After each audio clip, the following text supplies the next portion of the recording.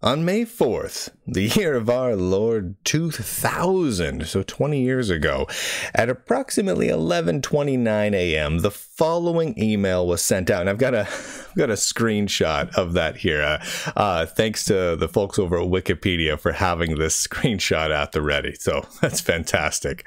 This screenshot of this email is known as the I Love You worm, the I Love You virus. This email contained a single file attachment with the file name of love-letter-4-u, all in caps, .txt.vbs. Which was a VB script file that I think they were trying to make you believe was a text file. And depending on the settings that people had at the time, it might not show the .vbs portion, so it might just say .text. And the text of the letter said, kindly check the attached, and I quote here, love letter, all in caps, one word, no space, coming from me. I don't know about you, but I've never received a love letter quite like that. When opened, and that little VB script, that .vbs file is double clicked on a Windows PC with the default settings, the VB script ran and performed the following actions. It makes multiple copies of itself, including in the Windows and Windows system directories with official-looking names like mskernel32.vbs and win32dll.vbs, right? Then it added registry entries so that it would start again automatically next time you booted Windows up.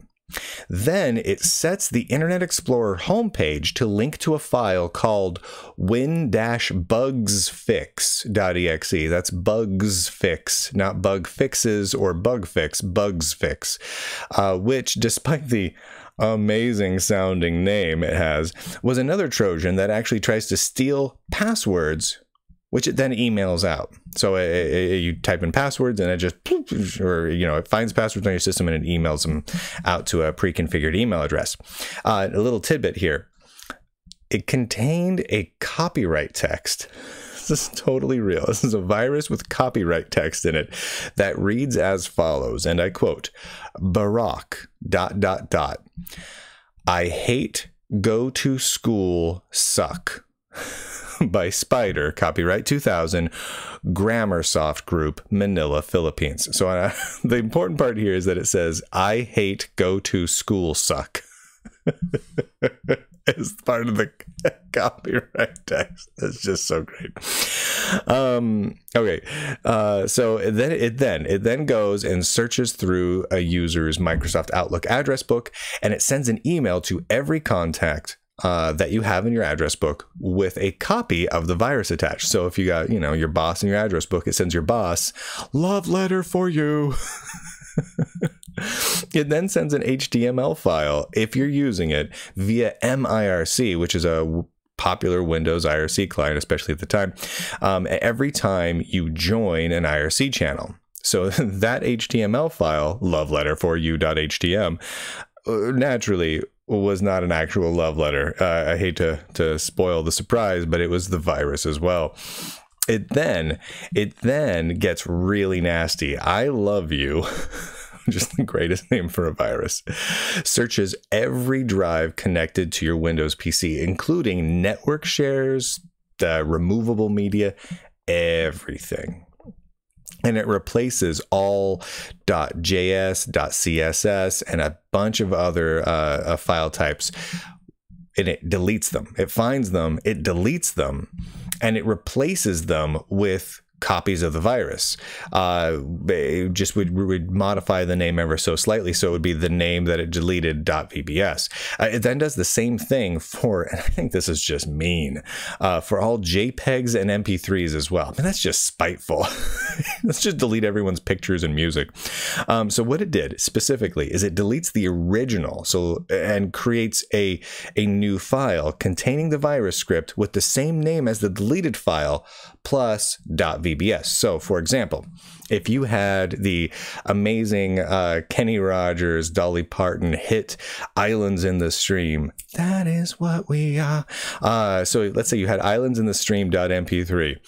That gets deleted. And then Islands in the Stream.mp3 .vbs would be created in its place with the virus. So instead of, you know, Dolly Parton and Kenny Rogers crooning away, you got a friggin' virus. It's gnarly, right? It's just not cool. So now this little VB script, this little VB script went on to infect, I know it's not a laughing matter, but I find it funny, over 10 million Windows PCs. 10 million. It impacted the systems of governments around the world, including the British Parliament, the CIA, and the Pentagon. And it cost an estimated $15 billion US to deal with. $15 billion of VB script. And it was all caused by a college student in the Philippines who, and this is really fascinating to me, was never prosecuted. They knew it was him, and he was never prosecuted. Now, he stated, because he admitted to it, he admitted it to it more formally later, but he admitted to it.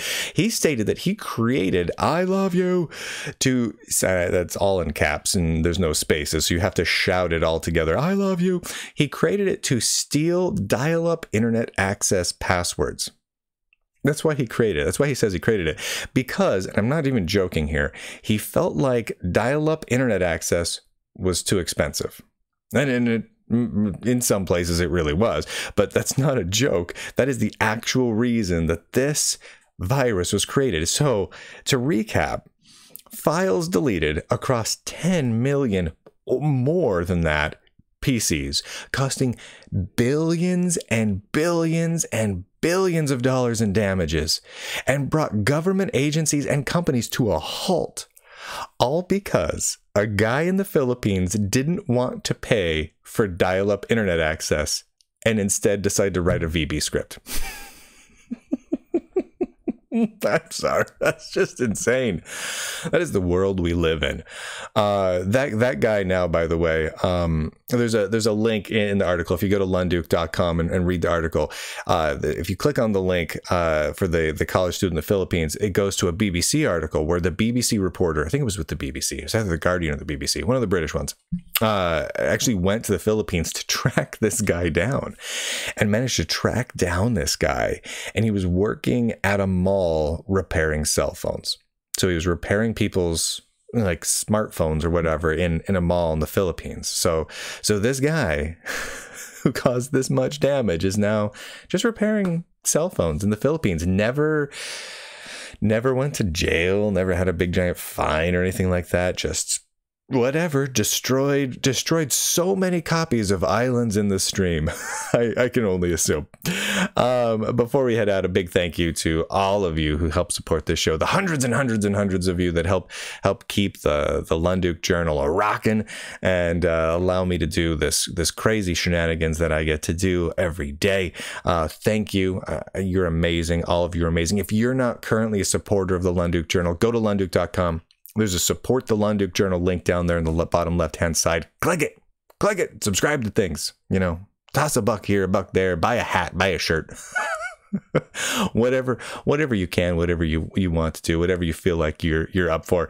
But if you can't, no worries. But if you can, man, God bless you. And also big thanks to Linode. Couldn't do the show without Linode. Linode helps to make it possible. Go to linode.com/Lunduke. You get an extra $20 credit to apply towards whatever kind of server you want to use over at Linode. So you want to set up a WordPress site, boom, one click, boom, you set up a WordPress site. Want to do something a little bit more funky? Just set up a Linux server over there, install Nextcloud on it, install a MUD on it. Just have an SSH box that you can just SSH into and just play around with. Whatever you want to do. Linode's got good prices, and they got data centers like all over the world and tons of continents. It's absolutely amazing. So linode.com/Lunduke, or the links over at lunduke.com. All right, this has been your little bit of computer history for the day, and I will see you guys tomorrow.